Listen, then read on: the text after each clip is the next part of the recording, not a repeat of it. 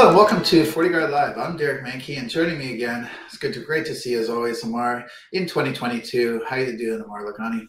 Hey, happy 2022. I am doing wonderful. How you doing, man? I'm doing great. Yeah, I'm doing great. We're off to an interesting start, as is always the case, right? But I wanted to flash back a little bit to the end of 2021, since it's still relevant, as we often find with these big campaigns, and that is, of course, all eyes on Log4j. There's a lot of coverage we did on this from the initial vulnerability breaking, the threat signal, our FortiGuard outbreak protection coverage, which shows our whole security fabric and mesh architecture, how that's all protecting against that. That's all well and done, right? But as we progressed over the holidays, of course, there's a lot of things unfolding. And I wouldn't say surprising, but this is the new reality, right? We talked about advanced persistent cybercrime before, that whole world of cybercrime really playing on these fresh vulnerabilities. And that definitely was true. We saw so many different campaigns that started attacking these new vulnerabilities, each one as they rolled out. Because we had the initial remote code execution of the big CVSS 10, of course. But then we had all that coverage within 24 hours in response to threat signals and our outbreak. Then as time unfolded, as the weeks unfolded, we saw two more DOS vulnerabilities released. We saw reports of a wormable Mirai IoT botnet, including the Log4j remote code execution payload. Thankfully, we confirmed it wasn't, through a great research blog that we released, it wasn't wormable, and we haven't seen that worm yet. Fingers crossed. But the latest one was on arbitrary code execution, and we're still seeing detection since then. So it hasn't gone away, right?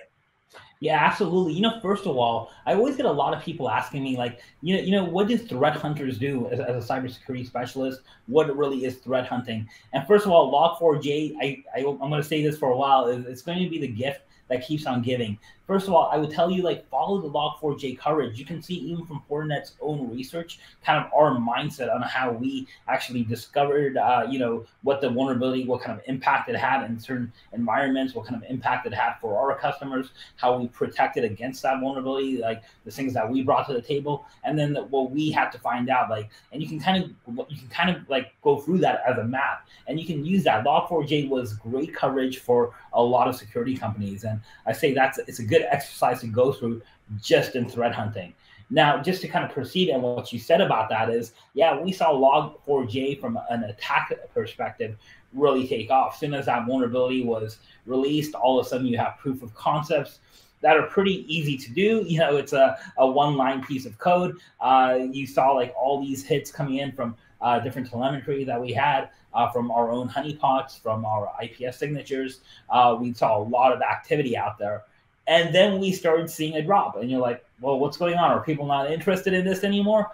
And that's not the case, because what happens is you see a little bit of a drop. You feel, someone goes back to the well, I would say, kind of figures out a little bit of tweaks, and then you see a spike again, and then you start seeing a drop again. And most likely what you're starting to see is people are taking advantage of other exploits of other vulnerabilities that you can discover or kind of tag on or chain, as we say, chain exploits upon the original vulnerability. So that is why I say it's going to be the gift that probably keeps on giving in 2022, because that software is so prevalent and so widespread in so many different, not only in Log4j, but in so many different types of applications.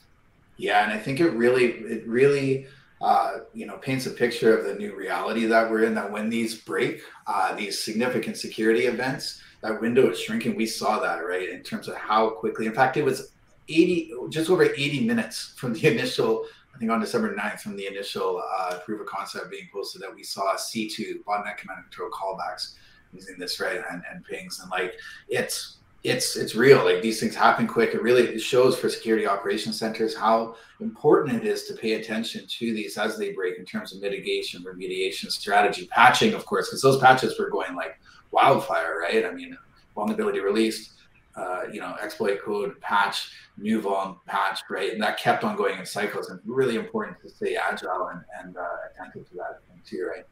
Yeah, and I think we're also seeing a little bit of a pattern on, and this has happened a couple of times, is when you have a vulnerability that's released, you have a patch, but the patch is not always 100%. It's kind of like targeting that big hole, that wildfire that's going on, and then there has to be a little bit more catch up almost in the intelligence space on exactly how the exploit is working or how people are taking advantage of that exploit. And so there's usually another patch or another update afterwards. And I think we're going to continue to see this. And so people have already had a very hard time patching and staying up to date with software. Unfortunately, I believe it's going to get a lot worse or get a lot more difficult, or people have to at least be a lot more deliberate about patching.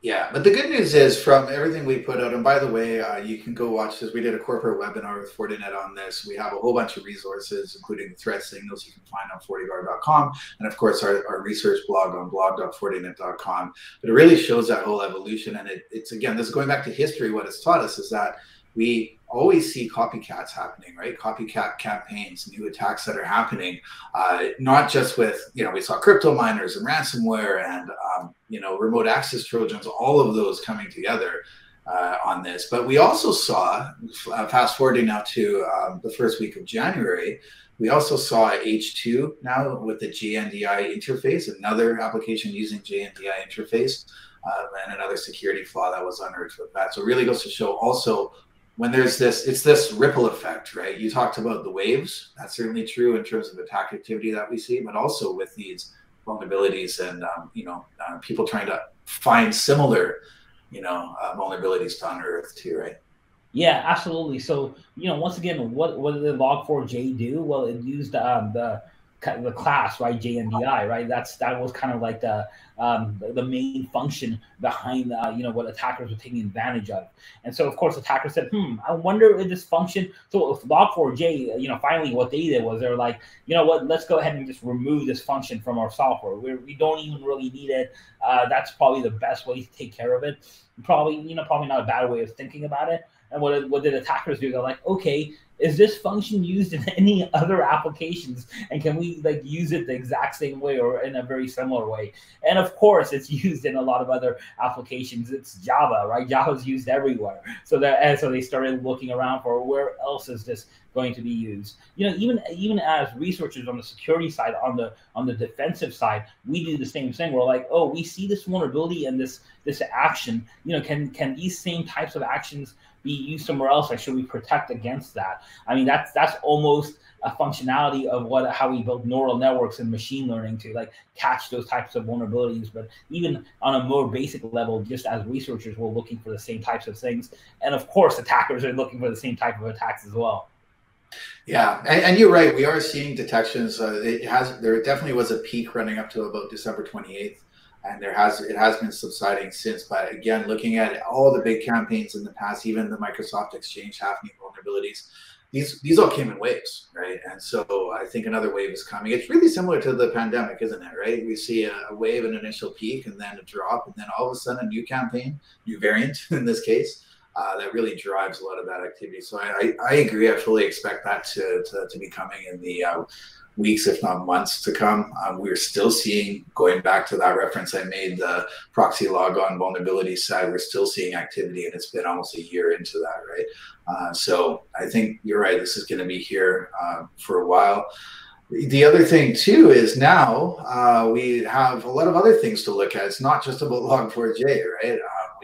Microsoft just dropped the latest patch Tuesday. I think there's over 90 different CVEs. This was a monster one, wasn't it?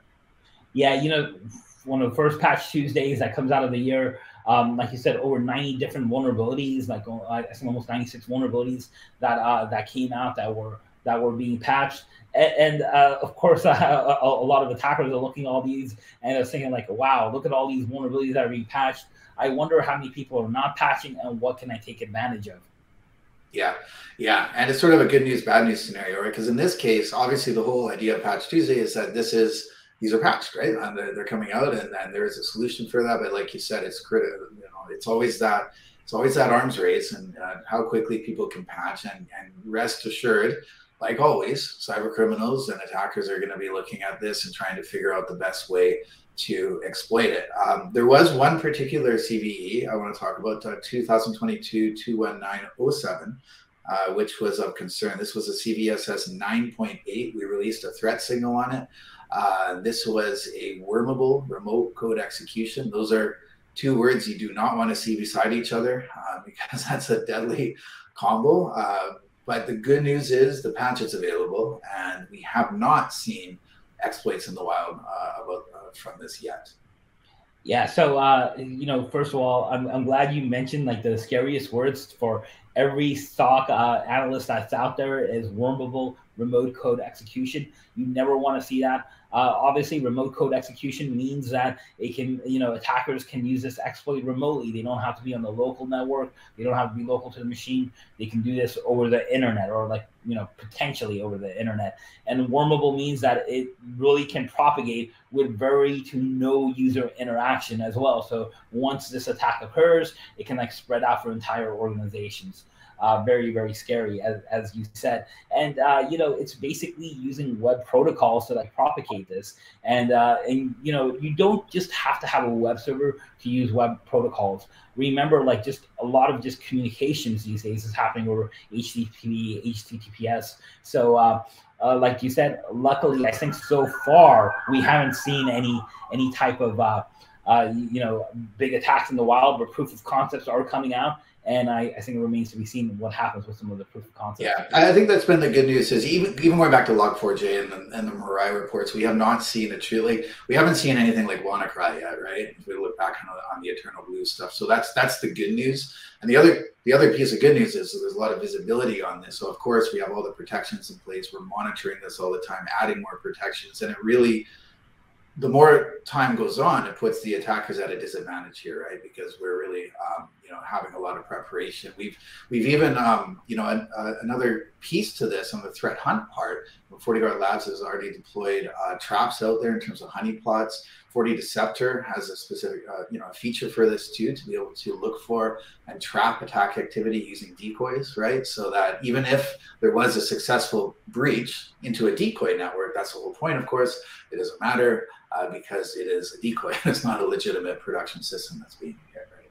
Yeah, I'm glad you pointed out. It's one of the moments that I have a lot of fun as a researcher to see what kind of real world, telemetry we're getting, what kind of real world attacks we're getting. Normally what we do in honeypots is we build these honeypot systems and networks and basically architectures. And what we do is we have a decoy within these honeypot architectures. And what a decoy really is think of it as almost as a virtual machine or as a container that we're recording things on and having potentially vulnerable systems. Usually took a very long time, have to think about it, have to figure out where you're going to put these out on the internet, where you're going to get the most impact, how you're going to actually collect information and logs and review everything in a safe and secure manner from these machines.